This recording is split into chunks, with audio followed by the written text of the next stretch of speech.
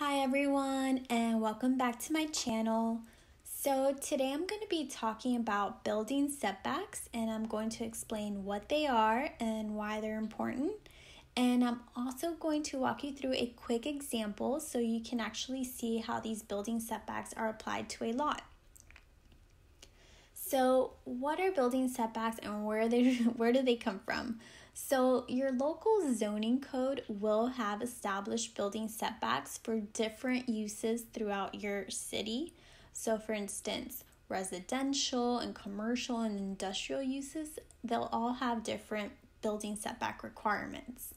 And the zoning code controls the use and development of land and buildings for the health, welfare, and safety of the community. So a setback is the required minimum horizontal distance between the front, sides, and rear of the lot to the building. Building setbacks are something to always keep in mind and be aware of because it can actually affect your property's value. For example, if setback requirements prevent a pool from being built on your property, this can prevent future buyers from wanting to purchase your property.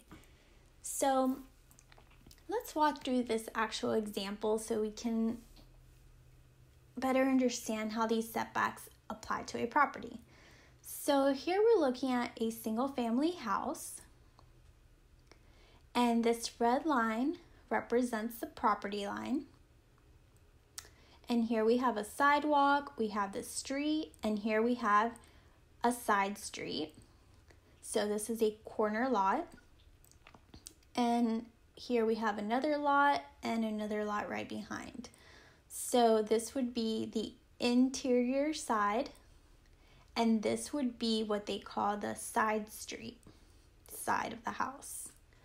So for this example, this would be in a RU1 single-family residential district.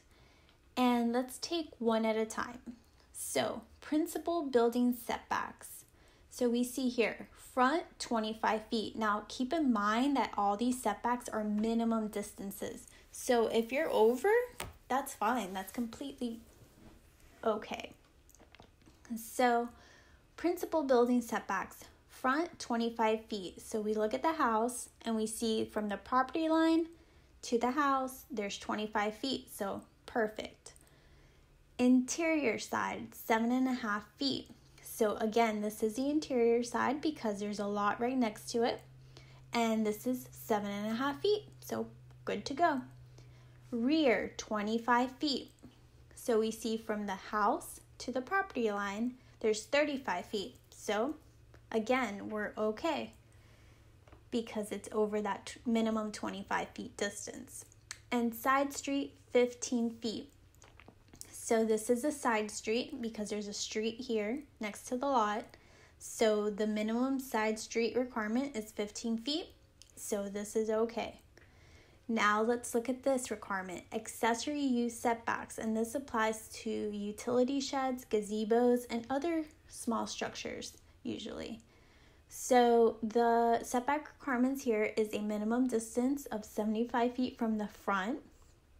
So if we can see here, there's not an actual dimension to the shed, but you see here from the property line to the pool, which is this line right here, there's 75 feet. So this is more, so we're good.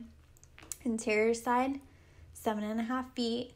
Rear, 5 feet, so good. And then side street, again, this would be your side street dimension, and obviously this is more than the 20 feet requirement.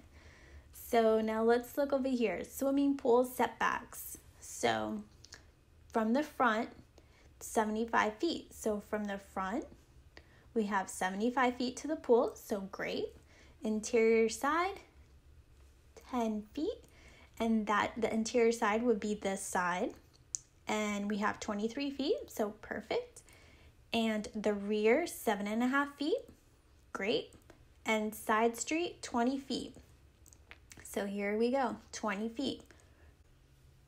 So as you can see from this example, building setbacks can greatly affect what you can build and where you can build it on your lot. So it's something that you always want to keep in mind and be aware of. And violating setback provisions can lead to legal action against a property owner. So this may include fines or orders to remove non-compliant structures. And property owners who desire to build within a setback might be able to apply for a variance, which is a special permission to depart from the requirements of the zoning ordinances. However, these are usually only granted to cases of hardship. So I hope this information was helpful, and if you have any questions and or comments, please leave them down below. And thank you again for watching, and take care.